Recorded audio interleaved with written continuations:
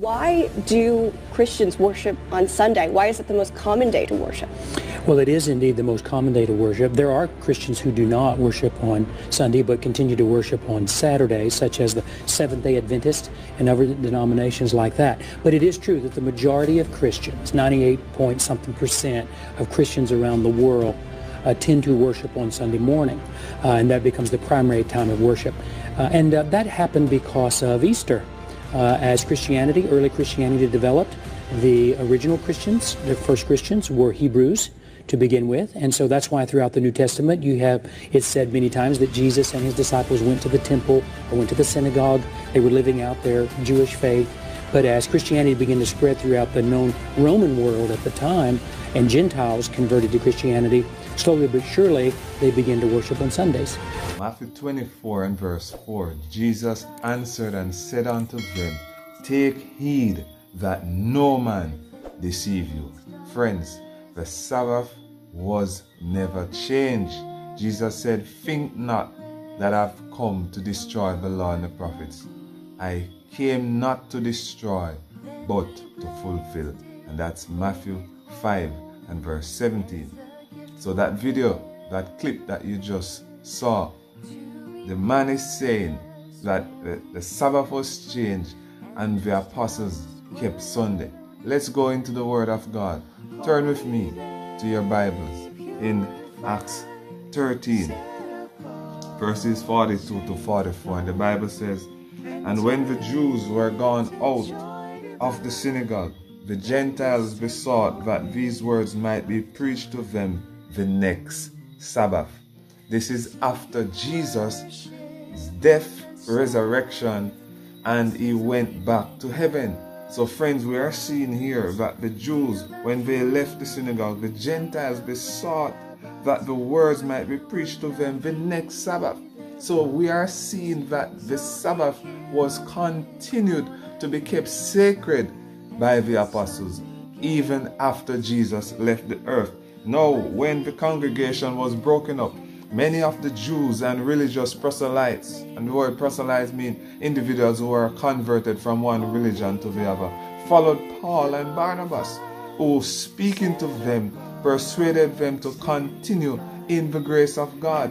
And the next Sabbath day came almost the whole city together to hear the word of God. Friends, let no man deceive you. Let's go on. Turn with me in your Bibles to the book of Acts chapter 15. We're talking about it. The Sabbath was kept after Jesus left the earth. Yes, friends, picking up at verse 19, it says, Wherefore my sentence is that we trouble not them which from among the Gentiles are turned to God, but that we write unto them that they abstain from pollutions of idols, and from fornication, and from things strangled, and from blood. But note verse 21, friends. For Moses of old time hath in every city them that preach him, being read in the synagogues every Sabbath day. And which day is the Sabbath day, friends? Exodus 20 verse 8 to 11 tells us that the seventh day of the week is the Sabbath of the Lord thy God. Let's go on. Acts chapter 16 verses 13 to 15, and the Bible tells us, And on the Sabbath we went out of the city by a riverside, where prayer was wont to be made. And we sat down and spake unto the woman which resorted thither. And a certain woman named Lydia, a seller of purple of the city of Thyatira, which worshipped God, heard us, whose heart the Lord opened, that she attended unto the things which were spoken of Paul. Yes, friends, and here it tells us, And when she was baptized, and her household, she besought us, saying, If he have judged me to be faithful to the Lord, come into my house, and abide there. And she constrained us. Friends, the apostles kept the Sabbath, the seventh-day Sabbath, even after Jesus left this earth. And we are seeing here that they met for worship by the riverside, and this lady, Lydia, and her household were converted. They were baptized. Yes, friends, let's go on.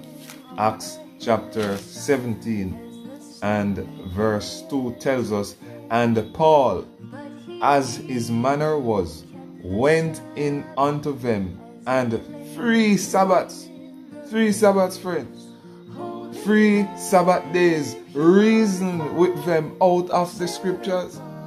Let no man deceive you. Take heed. Friends, we better know and stand on the word of God. Let's go on. Acts 18 and verse 4 tells us, and he reasoned in the synagogue every Sabbath, and persuaded the Jews and the Greeks. Friends, the Sabbath is still binding, and it was never changed by God, neither will it be ever changed. Let me show you something here, friends, in the book of Psalms 89. Psalms 89 and verse 34. Psalms 89 and verse 34. The Bible tells us that God will not alter the thing that is gone out of his mouth. Look at this. Psalm 89:34. My covenant will I not break, nor alter or change the thing that is gone out of my lips. So what is God's covenant? We can find that in Deuteronomy 4 and verse 13. Deuteronomy 4 and verse 13. Yes, friends, we need to know the word of God, or else we will be deceived, and we can end up worshiping, thinking we are honoring God when we are paying homage to another power. So Deuteronomy 4:13 says, and he declared unto you his covenant, which he commanded you to perform, even what? 10 commandments, and he wrote them upon 2 tables of stone. Friends, the 10 commandments are still binding, which God wrote himself with his finger upon tables of stone. Look at this scripture in Malachi 3 and verse 6. Malachi 3 and verse 6 tells us, for I am the Lord, I change not, therefore his sons of Jacob are not consumed. So the friends, the Sabbath is still binding. Let no man deceive you. Look at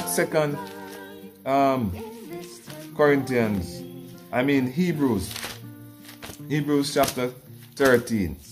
Hebrews chapter 13 and verse 8. Jesus doesn't change, friends. Jesus is consistent, and so we ought to be. Hebrews 13 and verse 8 says, Jesus Christ, the same yesterday, today, and forever. So friends, who will you obey? Look at this. Hebrews 4, picking up at verse 4. For he spake in a certain place of the 7th day on this wise, and God did rest the 7th day from all his works. Yes, friends, and in this place again, if they shall enter into my rest, seeing therefore it remaineth that some must enter therein, and they to whom it was first preached entered not in because of unbelief. So friends, we need to believe the word of God. The Bible tells us in Hebrews 10 that the just shall live by faith. Here in Hebrews 4, verse 7, it says, and again, he limited a certain day, saying in David, today, after so long a time, as it is said, today, if ye will what? Hear my voice, harden not your hearts. For if Jesus had given them rest, then would he not afterward have spoken of another day? Did you catch that, friends? And verse 9 tells us, there remaineth therefore a rest to the people of God. If you want to truly be a child of God, then you must keep the 7th day Sabbath that God have placed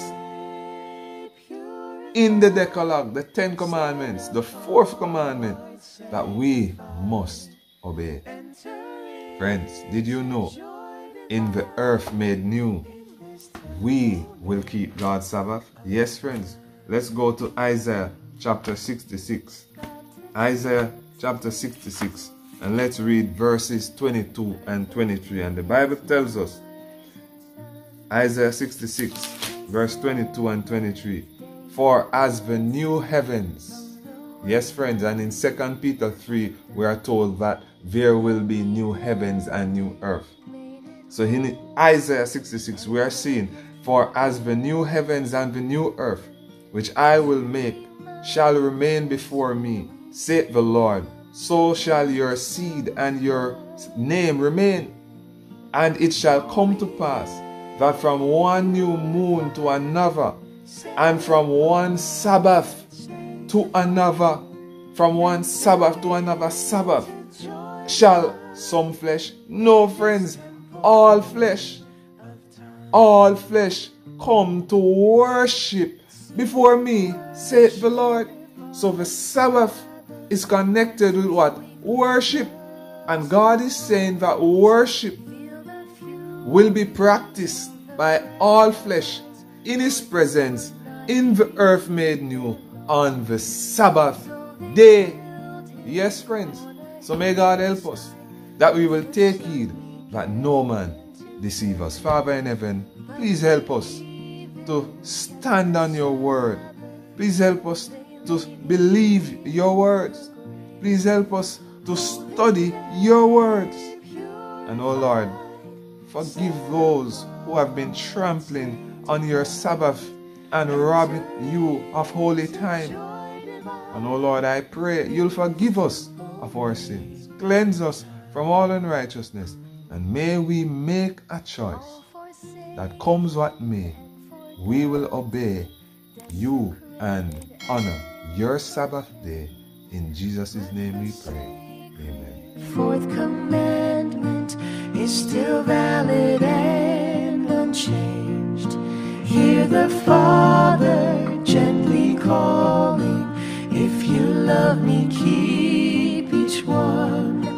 Not for merit or salvation, but because you love my Son. Holy day, purified, set apart, sanctified. Enter into joy divine in this temple made of time. Holy day, purified, set apart, sanctified. Enter into joy divine in this temple made